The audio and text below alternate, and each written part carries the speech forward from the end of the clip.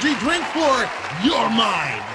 3 hosts, 3 actors, 3 friends with 3 really different perspectives. I'm Rico E Anderson. I am Sasha Kerbel. And I'm Rachelle Henry. Prepare yourselves for 60 minutes of high voltage conversation. And get ready to supercharge your brain. Because it's time for the Lightning Hour Nerdy Edition! Yes! This week's guest on the Lightning Hour, ladies and gentlemen, is TJ Storm. TJ Storm is an American action actor and 7-time martial arts Masters Hall of Fame inductee. Storm is best known for his acting role in Marvel's Punisher Warzone and his performance caption work as Godzilla in Godzilla and Godzilla King of the Monsters. He's Colossus in Deadpool, the apex predator in The Predator, and Darth Vader in Vader Immortal and in Star Wars Jedi Fallen Order. He's also played Iron Man in Captain America Civil War, Ant-Man in Ant-Man, as well as Baby Groot, Teenage Groot, Rocket Raccoon, and so many more. TJ has played a countless variety of other characters, such as characters in The Green Lantern, Avatar, and so many video games. TJ has also appeared in the reboot of Kickboxer, starring Dave Bautista and Jean-Claude Van Damme, as well as the soon-to-be-released supernatural thriller Revenger on Netflix and Betrayed. He has voiced several characters in video games and animes, including Lucian in League of the Legends, Marduk Taking, Birdie in Street Fighter V. He also performed in Ultimate Marvel vs. Capcom 3, Edgemaster in Soul Calibur, Josh Stone in Resident Evil, Agnes in Devil May Cry 4, and others. TJ Storm was born in Indiana and raised in Hawaii. His TV show credits include Conan the Adventurer, Bold and the Beautiful, and Falling Skies. Other video games include X-Men, Spider-Man, Thor, Call of Duty, Prototype, and Knack, to name a few. TJ is an avid gamer of both video games and Dungeons & Dragons for over 30 years. He's also an 8th degree black belt and supports charities that work with racial equality, animals, children, and education. He also teaches motion capture at his studio, the Mind's Eye Action Actors Academy in LA. You can look them up at mindseyetribe.com. And something cool is I can attest to how great of a school they are because I'm one of his students. He is not only an amazing teacher, but he's an amazing friend, and he's incredibly talented. So I'm so happy he's going to be here with us today. Ladies and gentlemen, please welcome our guest, TJ Storm! Wait! 4 or 5 moments. I'm sorry? 4 or 5 moments, that's all it takes. To Be a hero.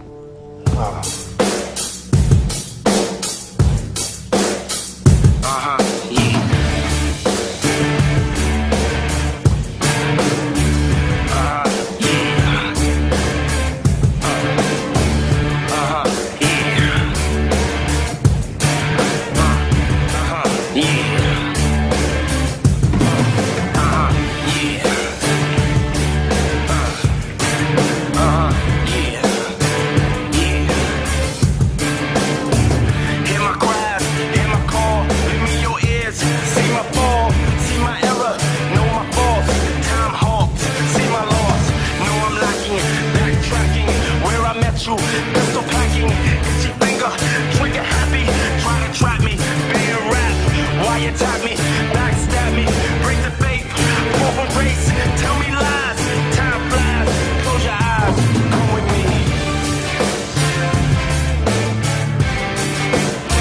Come with me. Yeah. Come with me.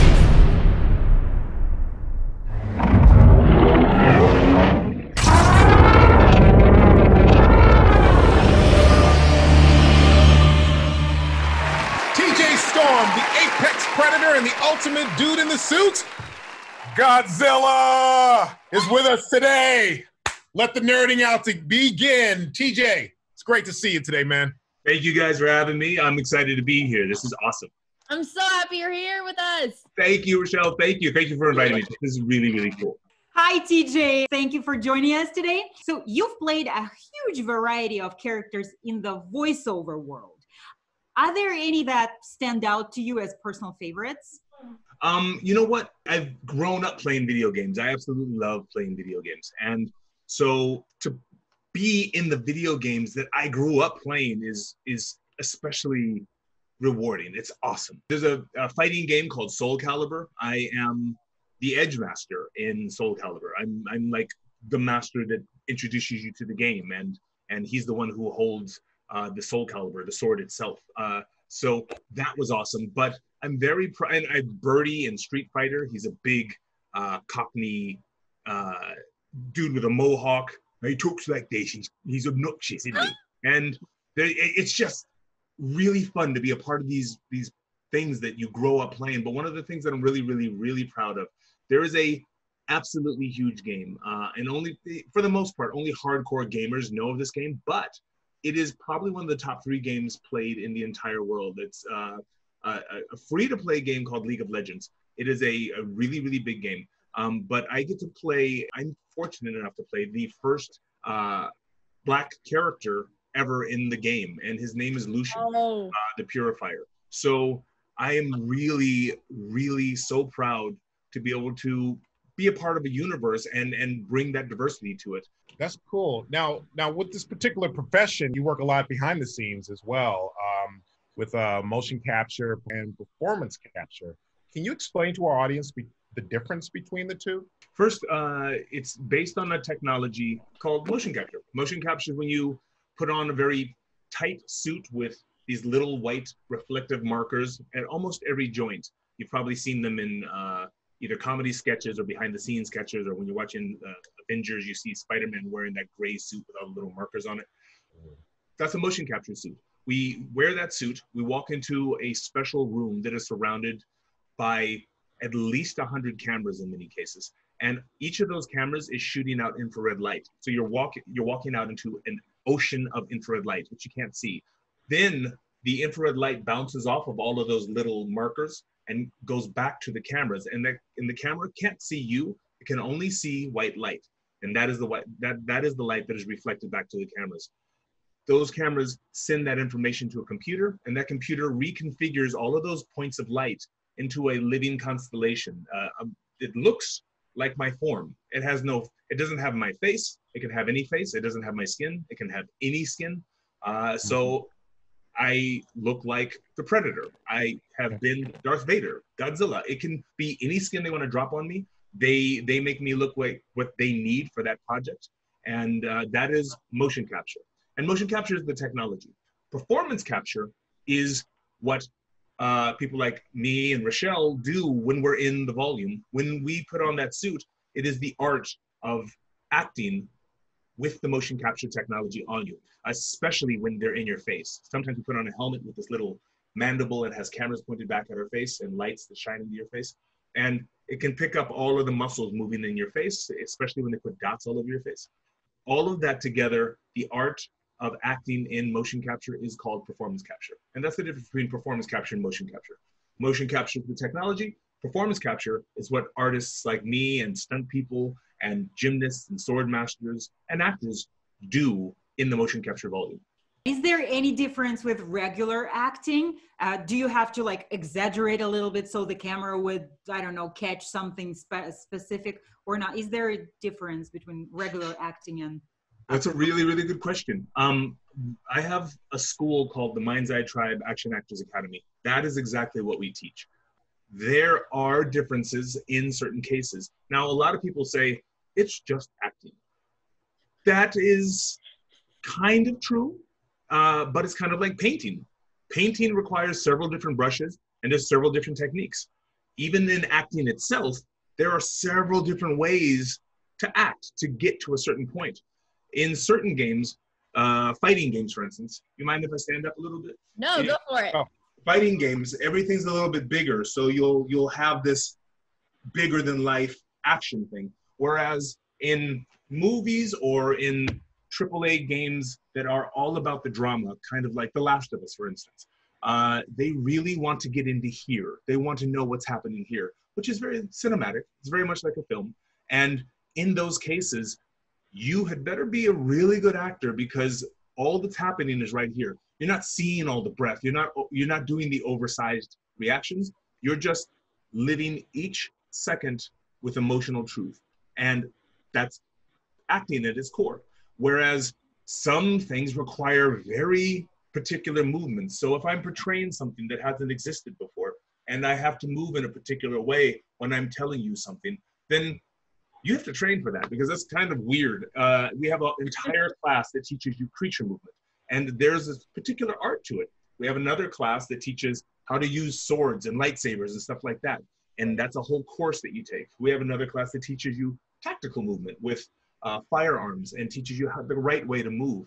Because if you have to portray a special forces person or a Marine, there's a very particular way to do it. And there's a lot of people in the military. So when they watch you walk around and you're like, hey, I'm good with a gun. And you're like, this guy's never held a gun before, come on. So we make sure that you don't make that mistake. We teach you how to move tactically and properly with the right safety measures in place. And when you look at John Wick, he trained really, really hard. Keanu Reeves trained really, really hard. And so do stunt people. They have to train all the time. So we help actors and stunt people get to that level. We do it with swords, guns, creature movement, athletics, and we have a class called The Hero's Journey. We teach you how to move like a hero and or a superhero and how to understand all of those nuances. We also have a class called Magic, Sorcery, and the Force because we work.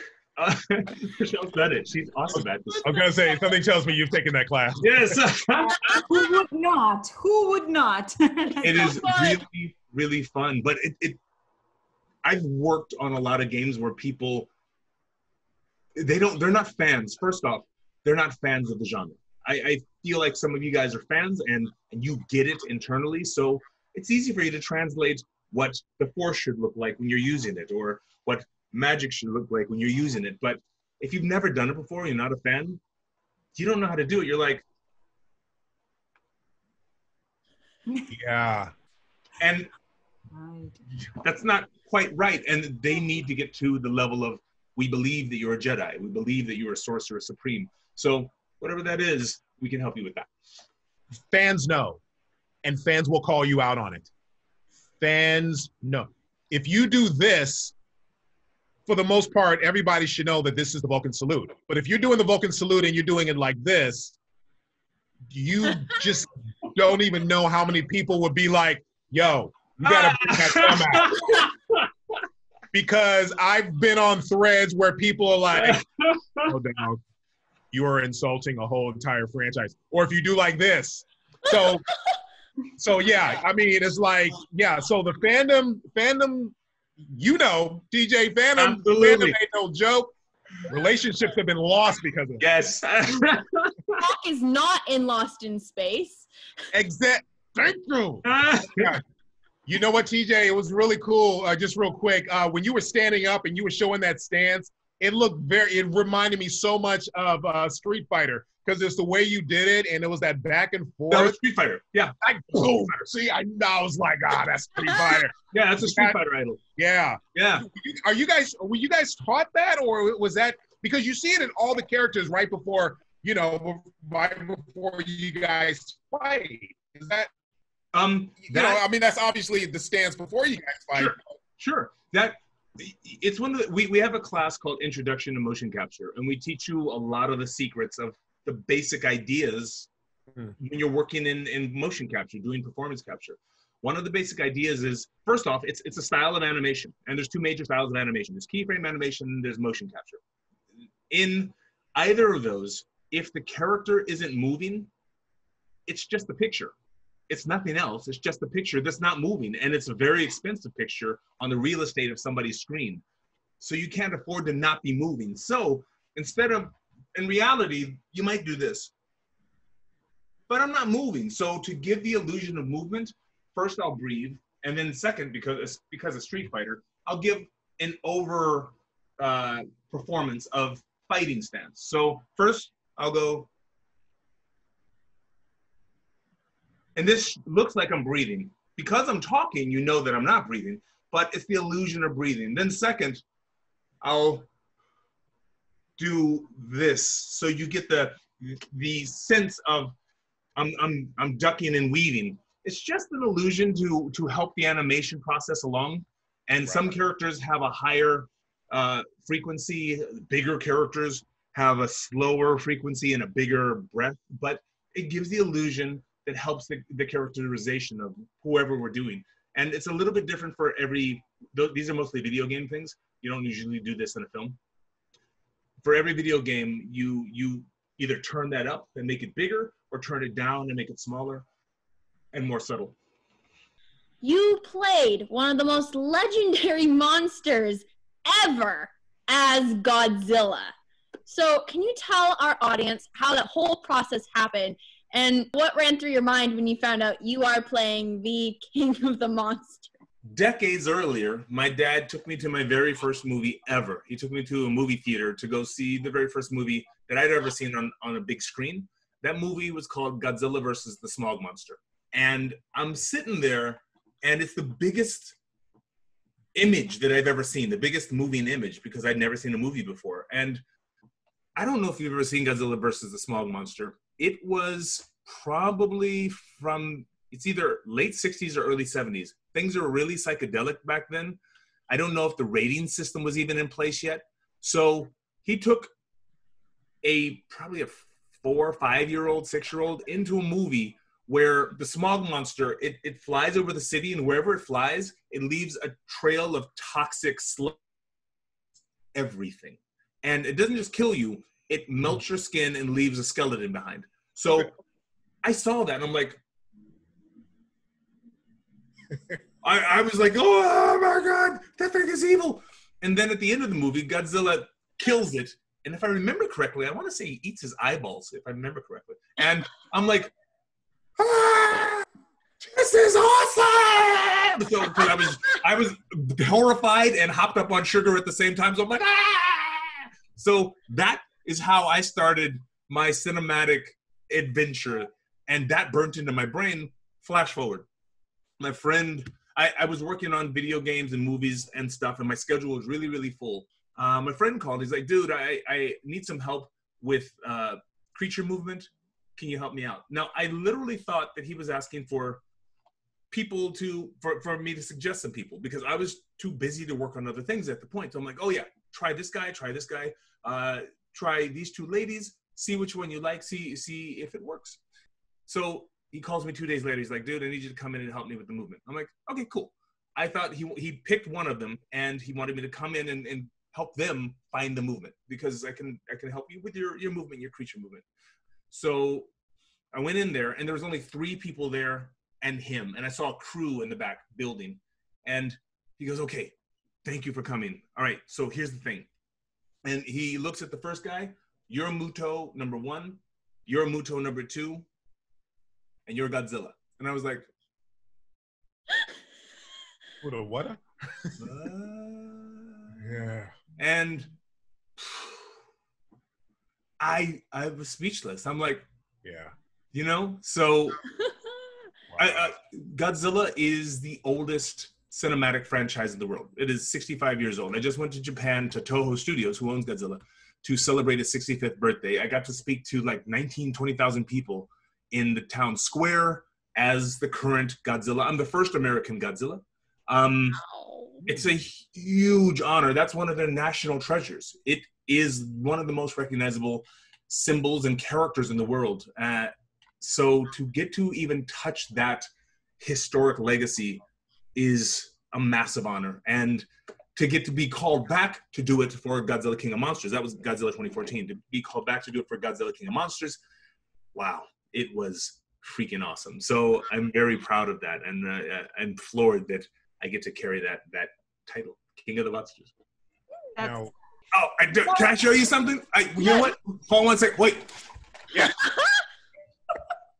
Godzilla has left the room. Godzilla has left the chat. Godzilla's back. Godzilla's back, and he's coming back with something awesome. Oh boy. This is stuff that artists do. I get it's a little shiny. I'm sorry. Oh my God. No, good. These are things that Wow. a lot of the artists will give to me at a lot of the cons, and I love it. That's the best. Wow. Godzilla versus Shin Godzilla. Godzilla. Yeah, Shin Godzilla. Okay. But this is black and white. Oh wow. Oh, that's so good. Oh, nice. And so these, I get these, and this is dude brought me this. I'm sorry, this is something else, but like I made this for you. I drew this. I'm like, so no, seriously, yeah, It is. Beautiful. It is so good. I'm so happy to get to receive these amazing. So cool. Oh some yeah. great fan art there. And one more. Wait. I love that. Enjoy the movement. Inside, like. Wait, there's more. There's more. I know. Ah, Gosh. There you are. Nice. It lights up, and it has all these cool. It's got flame things, and its eyes light up, and it's. Wait, it lights up? Yeah, it's kind of bright. So in the remote controls over there, I'm not gonna take time to try to do it, but it does light up. It is. It could be, So awesome. well, I it could love be it. like an Academy Award for playing Godzilla. I love it. It's amazing. And I have tons of these. I'm so fortunate to get to receive this stuff from people that is just like me. We're fans. Yeah. And I think it's so important that people who love what they do have a hand in doing the thing. I remember watching lots of the Batmans, lots of the Spider-Mans, and I was like, my mind stepped back, and I was like, that was nice. That was cool. That was fun. I enjoyed it. Then I remember watching, it was Iron Man. Jon Favreau directed Iron Man. And I was watching it, I'm like, oh, that's cool. He would do that. Yeah, that's him. He would do that. Jon Favreau is a comic book fan. So he gets into it when he does this stuff, and he does it with that passion. Plus, he's a real filmmaker. He also understands how to tell a story. He has the skills to direct. When you put those two worlds together, passion and technical know-how, it is unbeatable combo. So I think that is so important. And I'm a fan too. I'm an absolute fan of most of these things that I get to play with. And I hope that I bring that level of joy to the work. I love it. You definitely bring it to the fans, and I agree with you. When you are a nerd and you're working within the genre that you would normally nerd out over, it just adds that much more level of excitement. I did Star Trek, and I was a huge Trekkie even before I was blessed enough to be a part of the franchise. And just like you, man, I've been in those movie theaters where Godzilla was playing. Sometimes it'd be like a double feature. Like a lot of the martial arts movies that would be playing, you'd see like a double feature, or sometimes it'd be like an all-day thing.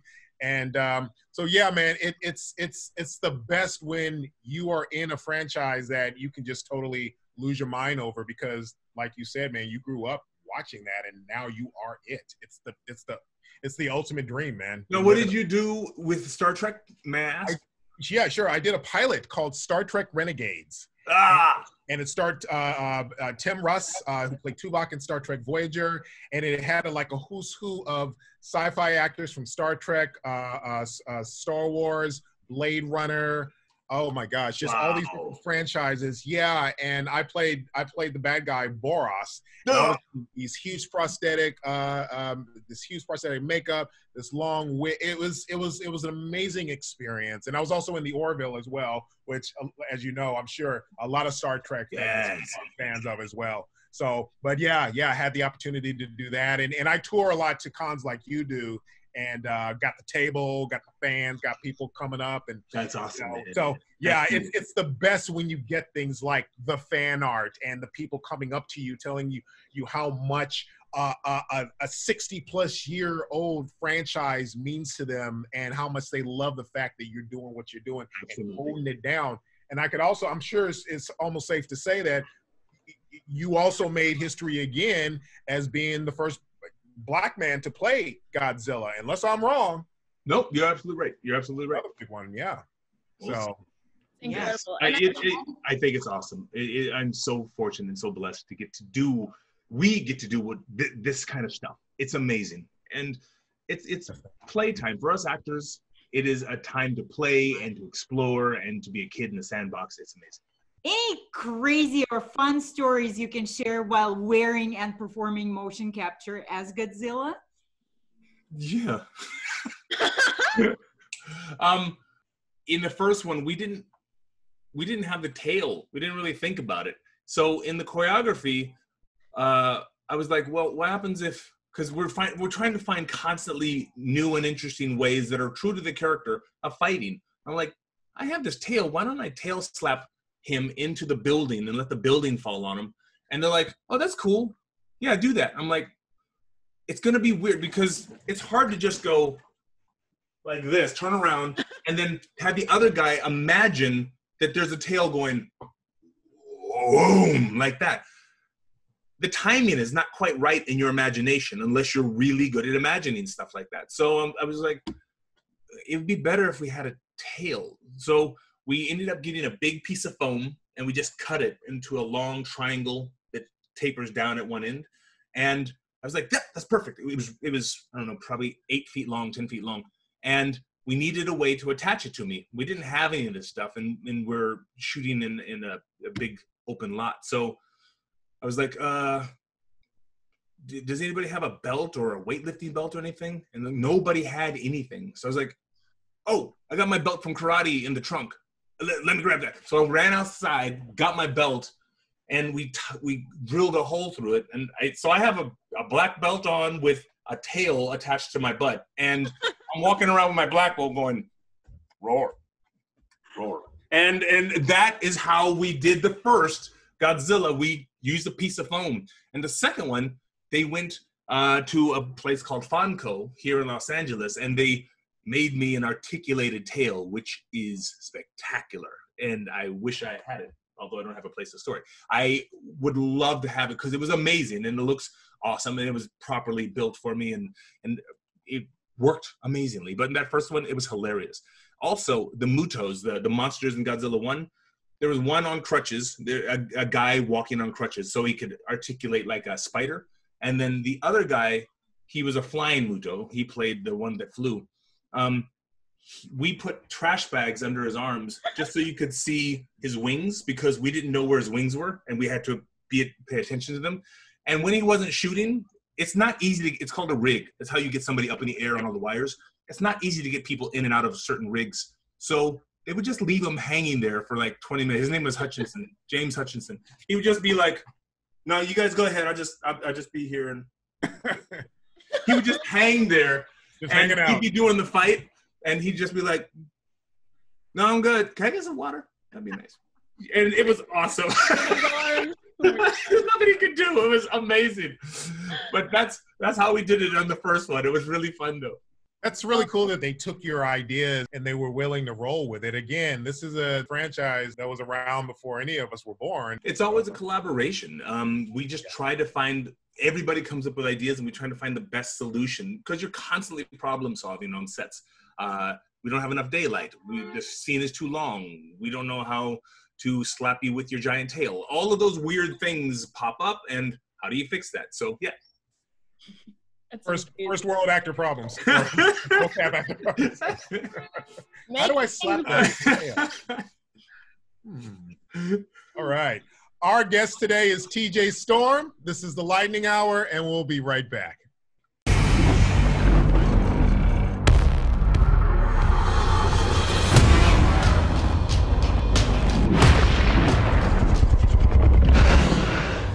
You gotta be kidding.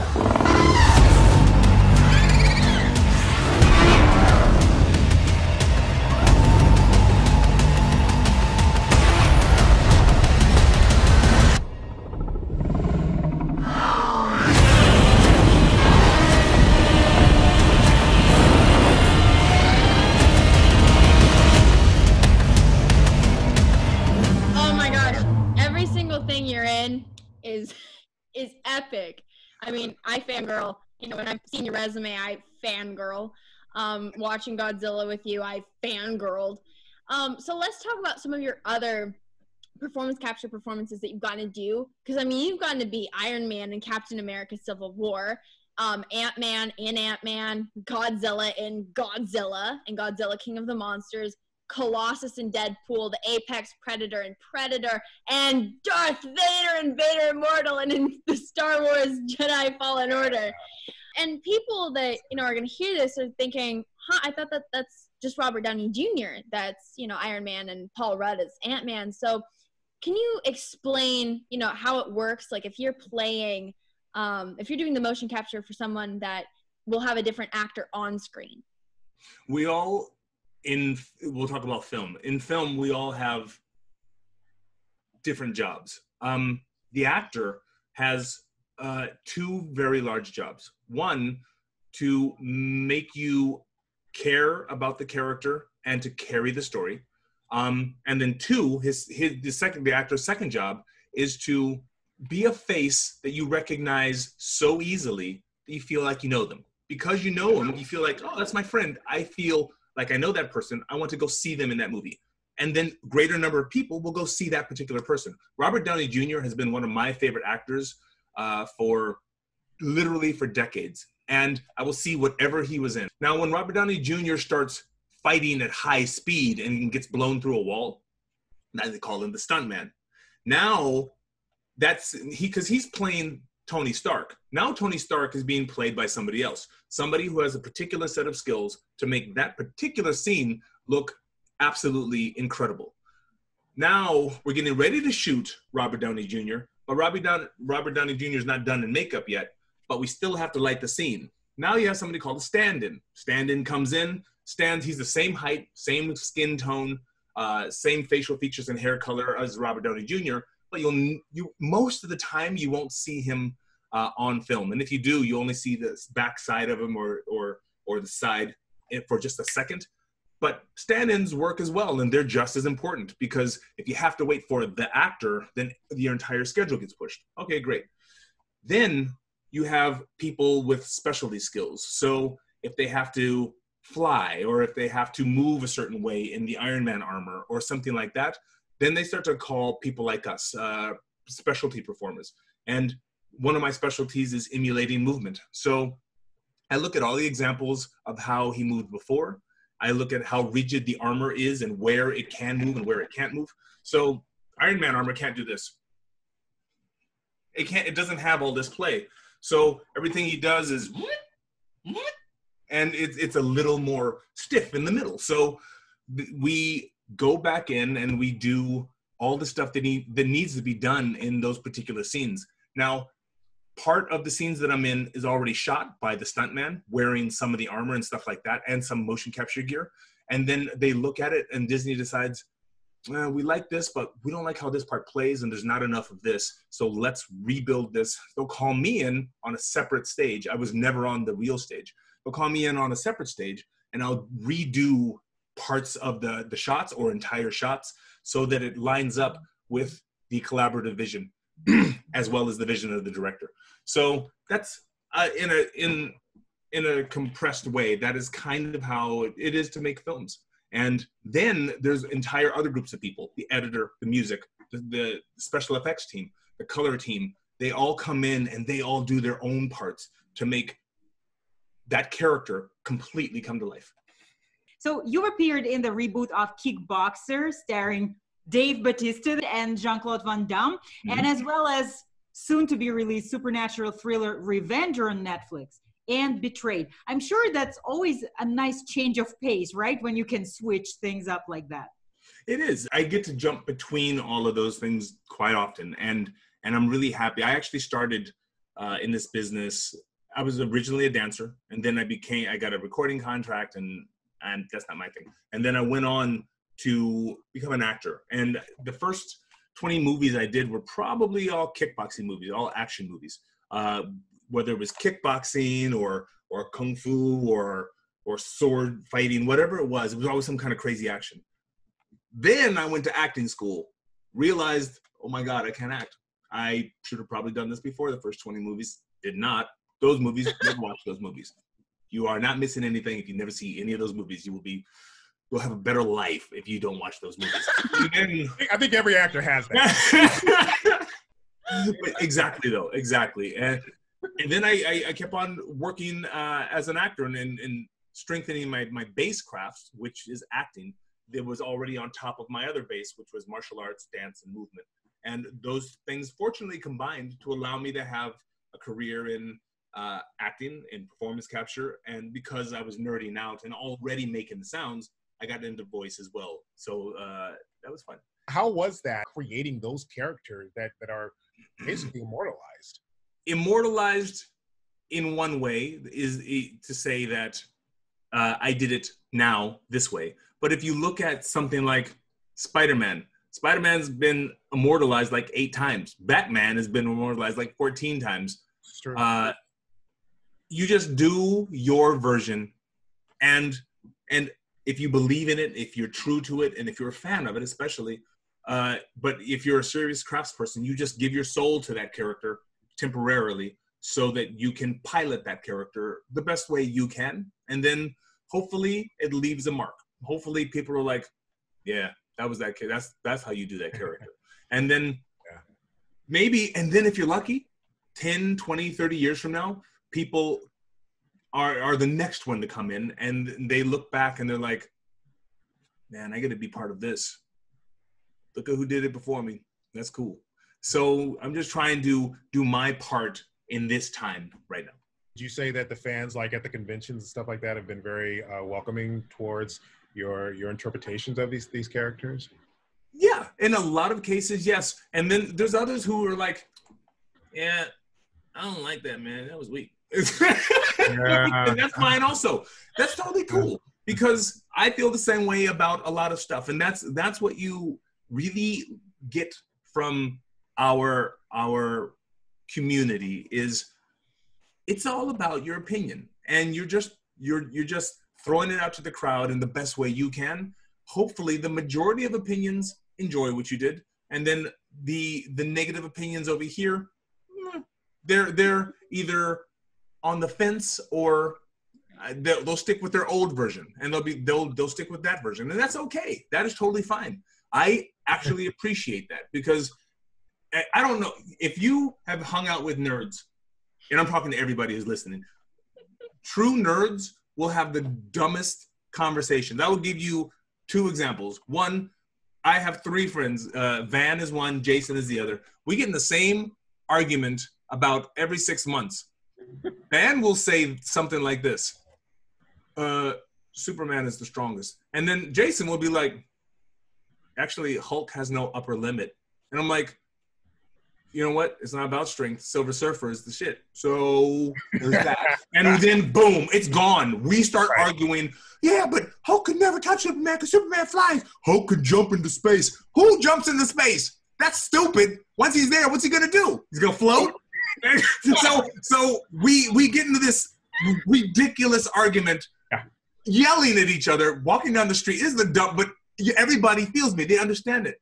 Yes. Second example, we were on the set of, it was actually Star Trek. It was the first Star Trek with J.J. Abrams, and I was a Klingon, and my friend Esteban was a Klingon. I'm 6'2", Esteban's like 6'5", and we're big. And we're supposed to go to Eric Bana, who's a Romulan, and we're supposed to fight with him. And we're like, well, how are we going to get this fight done? I'm like, it should be through trickery. He should be clever and find a way to beat us. And then somebody goes, wait, aren't Romulans strong? Like really strong? I'm like, okay, they ain't stronger than a Klingon. And they're like, well, actually, I'm like, actually what? Romulans are not stronger than Klingons. We got into this. Keep in mind, while this is happening, J.J. Abrams is sitting there. He's like this because he wants to know. Then he's like,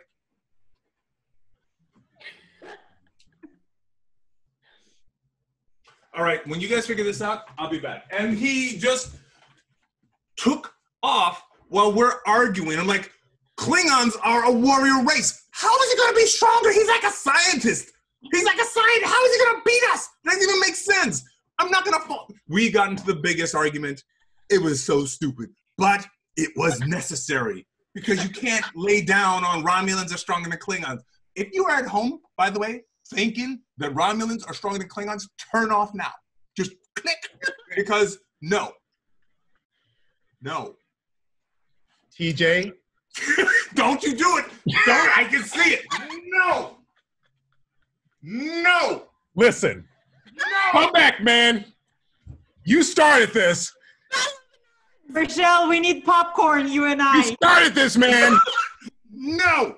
Listen, I'm going to say this, and listen, this is all I'm going to say. We don't come back here, man. Don't do this. And you're going to bring a lightsaber to a Star Trek fight? Come on, man. You're going to bring a lightsaber? Hold on. You're going to bring a lightsaber to a Star Trek fight. Well, I'm going to say this. Rachelle, your nerd card would get blocked. Listen, this is all I'm going to say. The reason why your boy probably said that is because in the original series, you saw many situations where Spock was showing massive amounts of strength, sometimes against Kirk, sometimes in other situations. Hold on, ladies. We're almost done here. And with that said, Vulcans are strong, and Romulans are the cousins of Vulcans. They are strong. And it's not to say that Klingons aren't strong. They're strategic, they're warriors. They got all that in them. It's never truly been proven whether or not they are actually stronger, because Vulcans could basically take out a whole room if they wanted to, not to mention the nerve pinch. That's all I'm going to say on that. Now, don't bring in the nerve pinch. Don't bring in the nerve pinch. You can't bring in the nerve pinch. That's like a boop. If you're stronger, do you ever learn how to go boop? No, nobody boops when they're stronger. You bam, blah, but sometimes you just want to stop it and just end it. It's kind of like the equivalent of kicking somebody in the stuff. So it's like, let's end this. You know what I mean? Bam, boom. Fight's done. This is the exact argument we got into for an hour. It was ridiculous. I know. By the way, it got even deeper. We got into I know. Vulcans are canned up their entire life, except for a couple of times during their lifetime when they. So, okay, that's an adrenaline rush, and that's fine. It's like a woman lifting a car off her baby, but not all the time. And then Romulans are like, they're all over the place all the time. So that's their thing. So they don't have that bottled up pressure. They are already emotional, so they don't get that same bonus, and they don't. So there's all of that together. You're just going to hold me on that poop, aren't you? The man who brought a lightsaber to the Star Trek battle. This is the Lightning Hour. We have TJ Storm, Ultimate Nerd, Godzilla, so many things. We will be right back for more nerdism. It was my assumption that those demons would prove far inferior in the face of your tactics, humans. They are but stubborn and foolish. It takes a journey to hell for them to accept and praise their god. A fact that tickles Irony's judgment.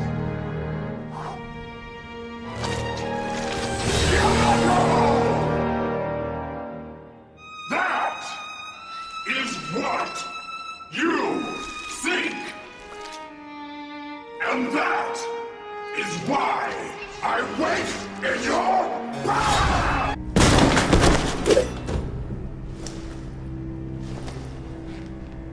Father!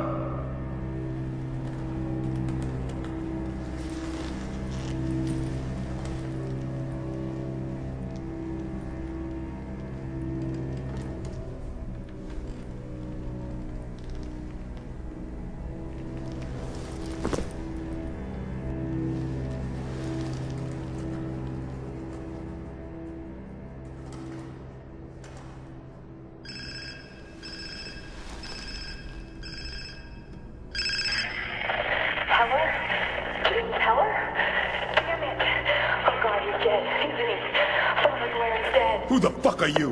Information about your daughter. Maya?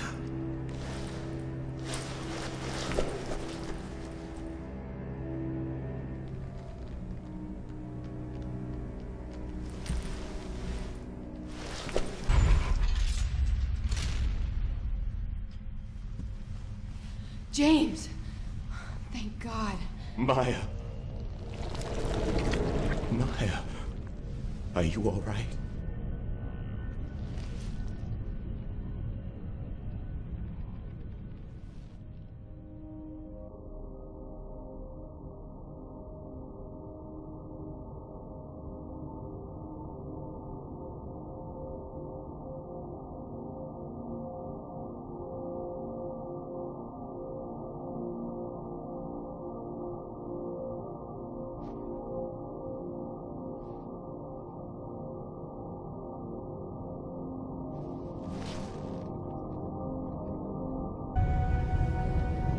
It's not her anymore, is it? I'm talking to you? She is allowing me to speak through her. Allowing? We've studied you in great detail, Professor. We've drawn from that to make a proposal that would end hostilities between us. In exchange for sanctuary, we will set aside a protected area where human survivors will be relocated. Some kind of prison camp. You must be familiar with the concept. It's taken directly from your own history. Be honest. Oppression is in your nature. The ones who will decide if your world lives or dies. Welcome back, everyone, to the nerdy edition of the Lightning Hour. You guys have all been waiting for this. I know I have. TJ, you know, you teach MoCap at Mind's Eye Tribe Action Actors Academy in LA. I know how amazing it is because I've gone your classes. I go to your classes. It is some of the most fun you'll ever have in a class. So educational. And if you're a nerd, it's like you get really passionate about it. It's so fun. Could you tell our audience, if somebody's wanting to get into the world of MoCap, could you explain a little bit about more like what the classes are like and talk a little bit like how you got into teaching and, you know, what made you want to be a teacher in MoCap and stunts? Absolutely. I have been in the martial arts since I was a little kid. And in our school, they used to, I went to a Okinawan-based American karate, but my original teachers were Japanese. The head instructor didn't even speak English. The sub-instructors spoke English. So it was really hardcore. One of the things they would always say is to learn plus to teach is to know. So they would teach you the moves. You'd have to practice and prove that you knew them. But then eventually when you got to a certain belt level, you had to teach. So I was teaching when I was a teenager. I was teaching people older than me, younger than me, but I was already teaching. And teaching is its own thing. It's a particular way of communicating ideas so that somebody can get it easily. That said, I've been teaching at least for 30 years. So, and that's the martial arts. So I've had this career where I've gotten to play some amazing characters. I've made tons of mistakes. I've learned tons of lessons. And all the while I've been training in other arts as well, directing, acting, all of the arts that are needed for cinematic pursuits. And now that I've done all of these things, especially as they got more popular, people are like, man, this is really cool. How do I get into this? Or how do I do this? Or I have an audition. How do I prepare for it? I was getting that question so much that I was like, you know what? Let's teach some of this. So I have a friend. Her name is Andy Norris. She's an amazing creature performer. She worked on Vader Immortal as a Rancor, which is a giant monster in the Star Wars world. And she's worked on other stuff. She worked with me on the Predator Hunting Grounds video game. She was like, yeah, let's do it. Let's put this school together. So I put the curriculum together, we built it, and we started teaching people everything you need to know, not just for performance capture and motion capture, but for action acting, because there's acting, which actors absolutely love. They want that monologue. They would love to have the pain, the emotional angst. They want all of that. And then there's other styles of actors that love action. They want to do the action movies. They want to do all the fun stuff. They want to fight with swords. They want to chase people with guns and get blown up. But they don't want to be stuntmen. That's a little different. Stunts has its own particular set of skills, which also requires some performance, but it requires a great amount of physical training.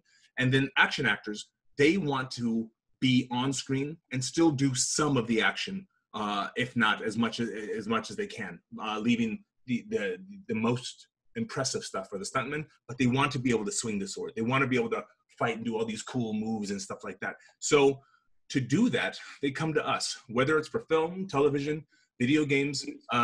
We teach actors how to perform action properly. And now that we have our acting teacher, Annie Draymond, we also have a great acting instructor. So you have a strong acting base combined with classes for swords. We have the Way of the Sword.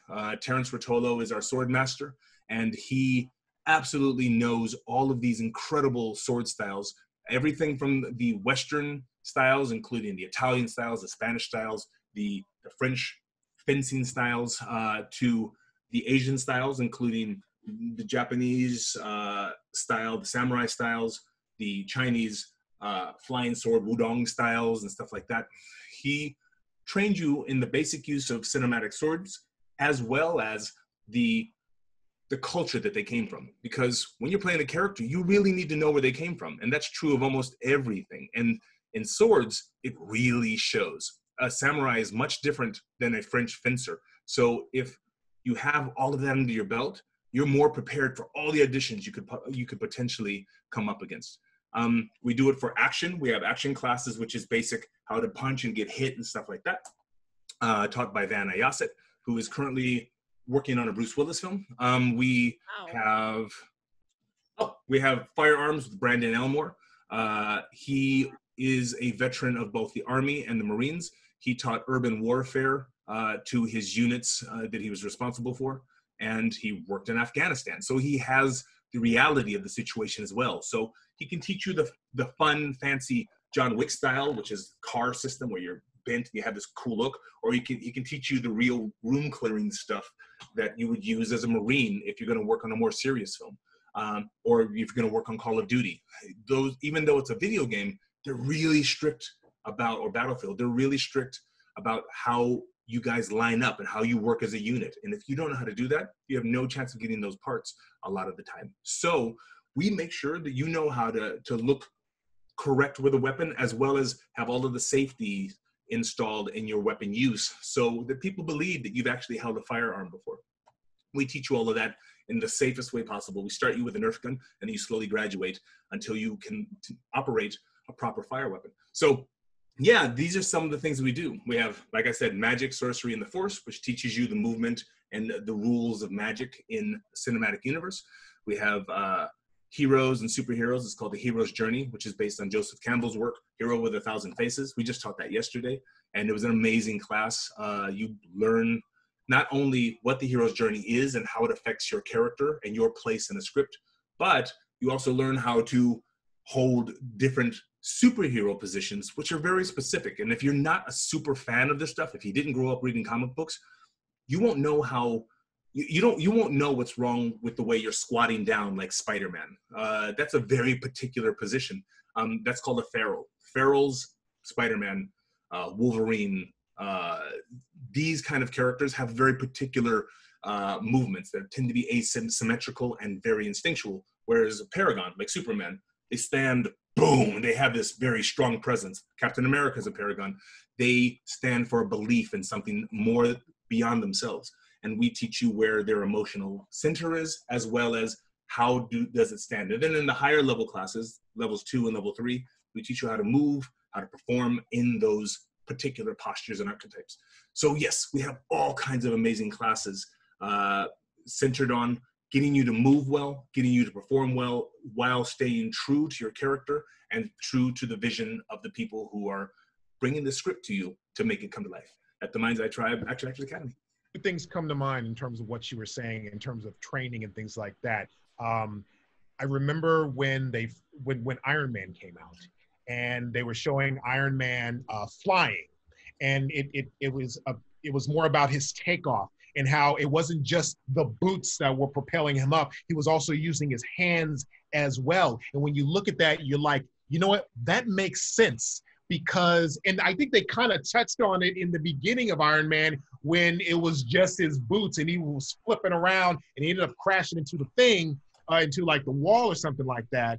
And I was like, okay, I could see why they would have him use his hands where his repulsor rays would come out to level that out. The other thing that came to mind, and tell me if this was of you guys' doing or if this was just something that was written.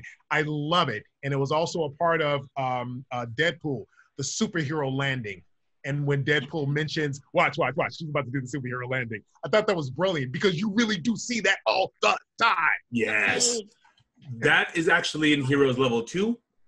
I have seen, I can't tell you how many people I have seen mess up the superhero landing. And you know what it looks like, and you can probably get into it, but landing in it is not as easy as it looks. Unless you're an athlete, slamming down onto one flat foot, one ball of the foot, and onto your knee, and making it look like quiet and land solid is harder than it looks. So we teach you how to do that stuff. We teach you the basic skills. Now we have, like I mentioned, Andy Norris is one of our instructors at our school. She teaches a class called Creature Fit, and it uses animal flow and all of these strength building exercises. It's just workouts, but the workouts are intense and they get your musculature strong enough to accept these positions that we're talking about. The superhero landing is one of the most iconic things. And you won't think about this, but standing out of the superhero landing requires so much muscular control, especially when they want that cool shot. If you want to be the one hired to have a career in this business and you want them to call you back all the time, you got to have these skills set in your bones. So that's what we teach, really.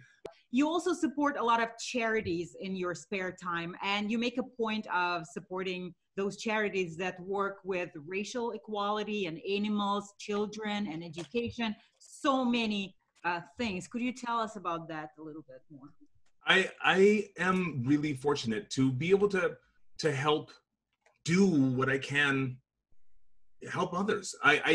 Education is really important to me. Racial equality, it's extraordinarily important to me. It always has been because, quite honestly, it affects me. I understand it.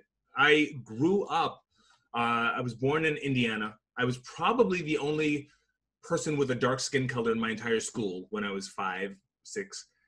I didn't know that I wasn't white until a kid pointed it out. A kid pointed it out, and that started a fight between us. But I didn't know up until that point. And then you grow up with it. I mean, I get into arguments with people all the time. But to give them a sense of what it's like to not be like them, I'll say, look, imagine this. I don't drink and I don't smoke. I never have. I've never been drunk. But in my life, on average, especially between, when I hit about 20 years old, on average, I got pulled over about once every 3 months for nothing. My girlfriend at that time was a judge. She was literally a federal judge. And she looks at me, she says, "What'd you do?" I'm like, "I didn't do anything. It's normal. Watch." And she just sat there, and the cop came up, he leaned in my window and he goes, "So, you on parole?" I'm like, Nope. What can I help you with, sir?" And we went from there, and she turned red. And I just put my hand on her arm, and I'm like, "Just another day. Just watch. I want you to see the entire thing." He talked so much crap, but that is what it is to be Black in America. And it's part of it that should not be part of it. It is not right. It should not in any way, shape, or form be normal. So that said, it is that Black Lives Matter is marching for. It is that kind of stuff and that's the nice end. That is about as nice as it gets. When people cross the street because they're scared of you for some imaginary reason, that's the light end of it. The dark side is the violence, and that stuff we're fighting against. I think it also begins in education, and so I love to support charities that either strengthen our educational system or or change our system so that we can, one little ding at a time, bang out the systemic racism that is already built into our system. We have to fight each one of these little pieces one at a time. We all have some tinge of it. So we have to actively, consciously fight it at every single turn. And I love animals. I absolutely love animals. So whenever I can, they're another group that can't speak for themselves. They can't fend for themselves. So I have animals my entire life, cats and dogs for me, but I love helping out when I can, and I love seeing them become part of the family unit, becoming part of your family, my family. So all of those things are important to me, and I love to support those when I can. With us being in this COVID environment and things being different and locked down, have you had the opportunity to still work at all, being on set? And if so, how has that been since the industry has shut down, and how different has that been in terms of what you're normally used to, what that the old normal, and compared to what is now the temporary new normal?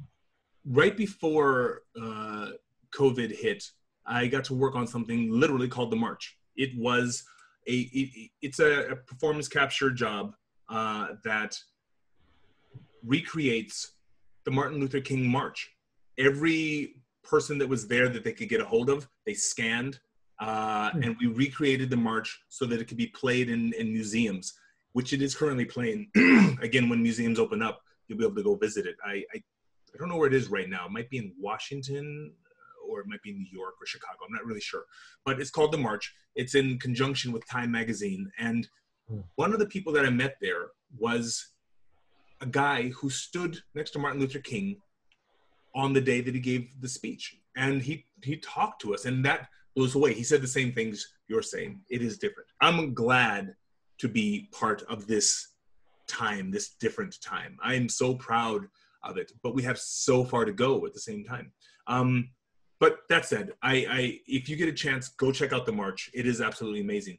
For working, I am working right now, fortunately, because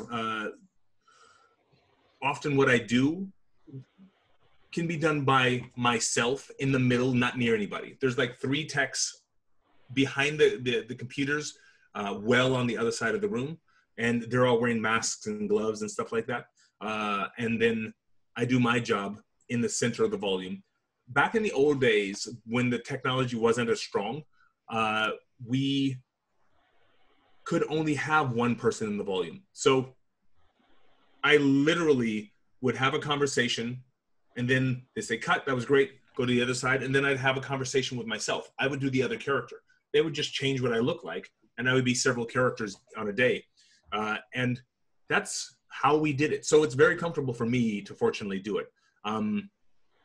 But I'm one of the few. There's so many people not working right now. And that includes, I mean, they just closed everything today, again. So the people that work at restaurants, the people that work in the gyms, the people who need to work out, the people who have normal jobs, they're not able to work. And that hurts, man. I really feel that. I wish I could help more. I wish I could be working more, but we're all kind of in this together. And it feels like the more that we can team up and fight COVID with whatever we can do. Is it wearing a mask? Great. Is it staying distant? Great. Is it staying at home more often? Great. Let's do this together and put this thing down, because it hurts, man. It hurts us all. There's people who want to work, who they were probably just getting ready to hit their stride, or maybe they got a new TV show and they're just ready to shoot. Poof. I know a lot of people that just lost their pilot shows or returning back to their show. And that's in our business. Yeah. There's other people who just want to feed their family and they got nothing right now. So we have to fight this. We have to find our way through this and get to the other side to help us. It's time on our show for the lightning round of random questions. What type of music do you like the most? The music that makes me move. That is what I love. my musical taste is all over the place, but the songs that make me get out and move, they motivate me. D&D or Magic the Gathering? D&D. I'll tell you what. Dungeons and Dragons, D&D is Dungeons and Dragons. Dungeons and Dragons, it's open-ended. It's your imagination, and it doesn't stop. Magic the Gathering is really fun. I play Magic the Gathering. I get destroyed online, and you guys who make those decks that are just unbeatable, that's not right. It's not even fun. I don't even know why you play. It's just, oh, look at me play 15 cards in one round. I'm like, why? Why? But it's that is limited by the possibilities that are directly in front of you and your choices and the choice that you have access to. Because there's some cards that are so rare, you have to wait weeks to get it. You have to work really hard to get it. Actually, the reason why I brought up Magic the Gathering is I actually am on a Magic card. I got to model on a Magic card, so yeah, I'm on a Magic card. What? It's awesome. What's it called? It's really cool. I don't remember which one it's called, but I got multiple actors involved and multiple models involved because I know one of the artists that works with them, and they do all the sketchings and paintings and then send it off, so then they can be on the cards. You'll never guess. You know the Queen Marchesa card? Yeah. That's my aunt. It is? Yes. And they just took photos of her wearing it, and then they— That's her? Then they just drew a bigger dress on her. And yeah, and we also got to, she and I got to pose in a few photos together, but I don't think any of those are on the card. I have a friend who, you know the pack of Magic cards where the guy's wearing a cloak and he has blue flames coming out? That's another one of my friends. That is awesome. Yeah, that is so cool. We filmed together before. Yeah, Conrad Robles, that guy on that card. Love him. And yeah, so I know multiple people. That is amazing. I've never played Magic, but I'm in the Magic family because Congratulations. That is awesome. That is absolutely awesome. I love that. That gives a whole new meaning to Small World, doesn't it? It's awesome. All right, TJ, you have played the big guy. Yes. The big guy. Yeah. So, and bro, I love you for it. I love it, love it, love it. But I got to know, are there any other giant famous monsters that you would just love to portray? Giant monsters? Let's just say monsters in general. I'm looking at the giant monsters, but I mean, there's so many different, obviously different. Let's just say monsters in general. Who else would you like to play? I've never played an alien. Really? From the xenomorphs. I've never played one of the xenomorphs before. But after Godzilla, and I am literally the biggest of the predators. I'm the predator that hunts other predators. I don't know. Yeah, I know. What else can you do? What do you do? What do you do after that? I think, I mean, there's now keep this in mind. Hollywood tends to recycle stuff. But when I was a kid, the Predator was brand new. I'd never seen that thing before. So I know somebody out there right now, they might be listening to our voices right now. They got ideas and they have a sketch pad and they've created something that we have not seen yet. And they need to keep sketching. They need to get that out into the world, because that thing in their sketchbook or in the back of their mind, that is the next Predator. That is the next Godzilla. And the world is waiting to see it, and we need to see it. I want to play that. I want to bring that to life. I think that's important. We need those new ideas. We need those artists and those dreamers to bring that stuff to light. So that is what I want to see. I haven't seen it yet, but that's what I want to play. Woo! Yeah! And on that wonderful note, we want to say thank you so much, TJ, for joining us today. We had lots of fun, obviously, interviewing the king of the monsters. I've got way more questions right now, right, that he wants to ask. But yeah. Well, I just know this. I know that there is going to be, it's already happened. There is a kid or kids, boys and girls, who have sat in that theater just like you did with your father, and they're going to be doing what they're going to basically be recreating your experience of seeing something and then either playing it or like you said, creating something new. So rest assured, it is already being manifested. And I always like to say that representation matters as well. So it's such an honor to have you on here for the simple fact that it's good for people to see who is the dude in the suit right now. It's a young brother named TJ Storm, a black man who, again, representation matters. If I saw you, I'm watching this interview and I'm seeing you and I'm a little kid, that's going to stick. And I'm proud of the fact that you're carrying on that mantle, and I thank you for representing, and as a brother, as a black man, as a nerd, and just as all the cool things that you're doing right now, because I had to take the moment to say that. Thank you. Thank you. And we definitely want you back on the show again in the future so we can ask more and just nerd out more. Please, I would love to. How can we find you on social media? How can people follow you? The easiest way is to come to the 𝐵𝐼𝐃𝐄.com website, 𝐵𝐼𝐃𝐄.com. Minds is plural, MIDS. Or you can follow me on Instagram. You can just look up TJ Storm and you'll find my tag StormsEye. Or on Twitter, which is TJStorm01, and you'll see me there. And also Facebook, but most people don't use Facebook as much anymore. But yeah, please come and hang out at the Mind's Eye Tribe Action Actors Academy. We'd love to play with you and hope you get to be the next Godzilla, the next Darth Vader, the next Iron Man, the next Black Panther, whatever it is, we will help you get there. We have TJ Storm, an award-winning actor, 7-time martial artist, Hall of Fame inductee, teaches MoCap at Mind's Eye Tribe Action Actors Academy in LA, has motion capture roles like The Predator, Darth Vader, The Punisher, Iron Man, Baby Groot, Teenage Groot, Ant-Man, Godzilla, and he's also one of my teachers. Adore him. Thank you so much for being with us. Thank you, TJ. Thank you. Guys. Thank you, TJ Storm. This was the Lightning Hour. I'm Rico E Anderson. I'm Rachelle Henry. And I'm Sasha Kerbel. Don't forget to subscribe to our YouTube channel and turn on the notifications. Follow us on social media. You can find more about our show and us, the hosts, in the description below. We have links. Thanks for watching. We'll see you again next Friday. Same time, same place. Bye. Bye.